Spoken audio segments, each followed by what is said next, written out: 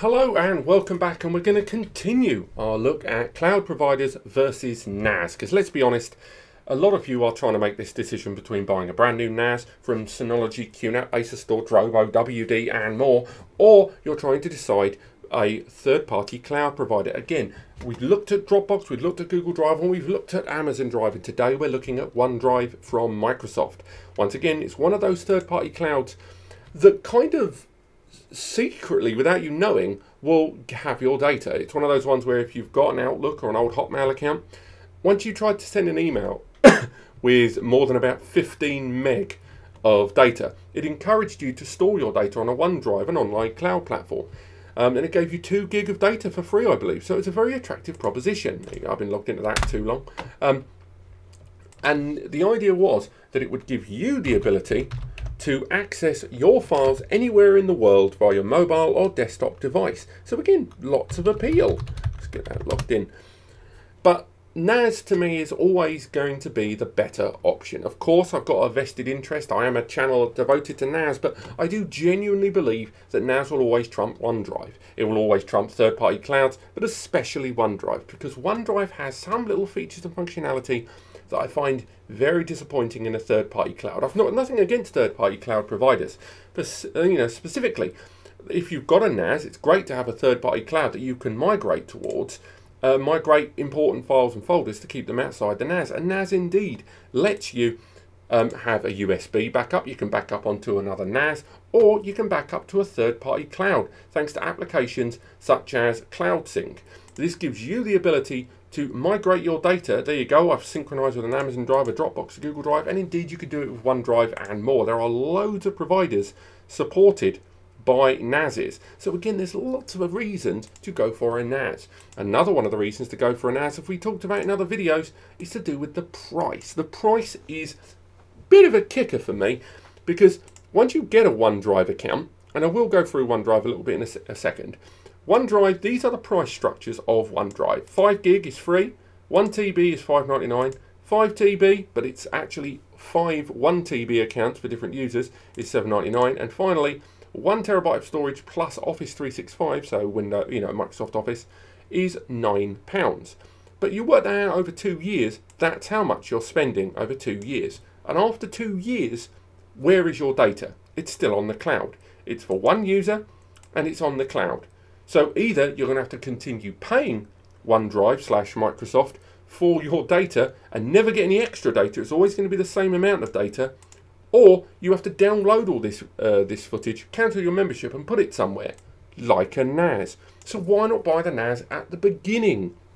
There are so many things about a NAS that make it appealing. If I talk about what a third-party cloud like OneDrive can give you, it gives you a mobile phone application or 3 for your iOS or Android device. It is a client application that you can install on your PC or Mac to synchronize folders and therefore back those folders up to the cloud. But again, you're relying on internet level access only. And if you don't have a great upload, because so many internet service providers advertise their download speeds and never their upload speeds, you could end up with incredibly slow backups and synchronization of your files and folders online. Moreover, OneDrive is just a glorified file manager. There are other little features and functions, but for the most part, it is just a file manager.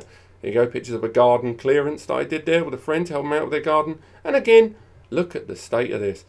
You can, this is what you can do with it. You can access those files and folders, but once again, that's for one user. And these devices are all similar, if not lower price in some cases, than the OneDrive option.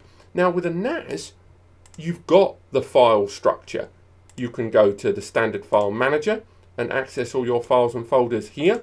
So we can go here and access them all there and go through them. Let's find the files and folders that I popped on earlier. From here, we've got all our files and folders. We can adjust how we see it. We can do it as a line or do medium icons. It's all exactly the same thing. Go in there and load up images and music and stuff which can all be played, or a much more tailored interface with Drive. But it isn't just about file structures and file managers. What it's about is the ability to do more with your storage than just backup, synchronize and view files over the internet. Because a NAS can be accessed over the network and it can be accessed over the internet. Synology NAS, just like QNAP NAS, Acer Store and more, all support, if you go in the case of a Synology, go to Quick Connect, and from here you can set up your account for free, and I say free, obviously you have to buy the NAS. And from here, once you register an account, this becomes your access point. It gives you the ability to access your NAS online, anywhere in the world over the internet, with individual logins, two-step verification if you need it, and SSL certificates where you need them. All of those things you get from here. Now, the reason it says up there not secure, by the way, is because I'm using a LAN connection, not an internet connection. But again, that can be remedied. Now, other features and functionality are as follows. For a start, of the 1 to 2 applications that Microsoft have given you to access your OneDrive to backup and synchronize, NAS gives you about 15 to 20. And these 15 to 20 applications for your mobile phone and desktop PC, and indeed within the software itself, are great for photos, great for video, great for music, great for backups of virtual machines, surveillance, Plex, the works, as well as their own bespoke office applications for dealing with documents, CSVs, spreadsheets, PowerPoint presentations and more. And all of these are included in the price of your NAS. All of these are free, along with many, many more for backing up servers, creating download servers, CMS and CRM systems, email servers. The list is, it's endless. And OneDrive all this time are just giving you a, Windows Explorer here on the right. And again, after 2 years, you've spent that money, you're not getting it back. Now, the one thing OneDrive gives you, like all third-party cloud providers, that the Synology technically doesn't, is a little bit of peace of mind with regards to deletion.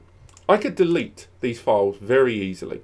And once I delete them, I can retrieve them from a recycle bin. Or, if it hasn't been too much time, I can contact OneDrive and get those files retrieved. In the case of a NAS, I've got options like RAID. RAID protects you from data storage failure. The more astute of you may have noticed that in the case of this, I've got 2 drives. So in a RAID, one drive would work as a copy, and if one of your hard drives breaks, your data's safe. If the NAS breaks, more than likely, your data's safe. But RAID and backup aren't the same thing. And a NAS can be backed up to a USB drive. It can be backed up, let's go back to the package center actually. It can be backed up to a USB drive. It can be backed up to another NAS over the network or the internet, or it can be backed up to a third-party cloud. So if we use Cloud Sync there to show you, and once again, this gives you the ability to back up your NAS to this third-party cloud.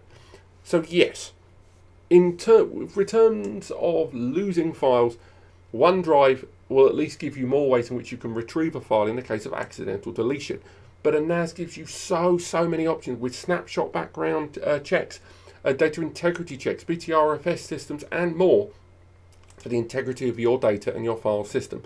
And you just get more for your money with a NAS than you do with OneDrive.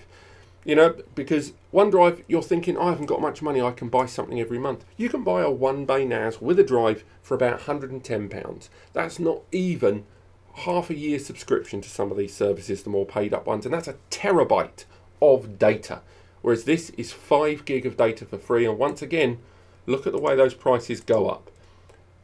They are a lot of money. That's the Amazon one, isn't it? Sorry from earlier. But take my word for it, NAS is definitely the better option. If you disagree with me, let me know in the comments. Maybe there's something I've missed. But otherwise, thank you so much for watching. Do let me know what you think in the comments. Do subscribe if you enjoyed this. And do buy your NAS from the guys at span.com. And get your NAS guides from NAS Compares. Thank you so much for watching. I'll see you next time.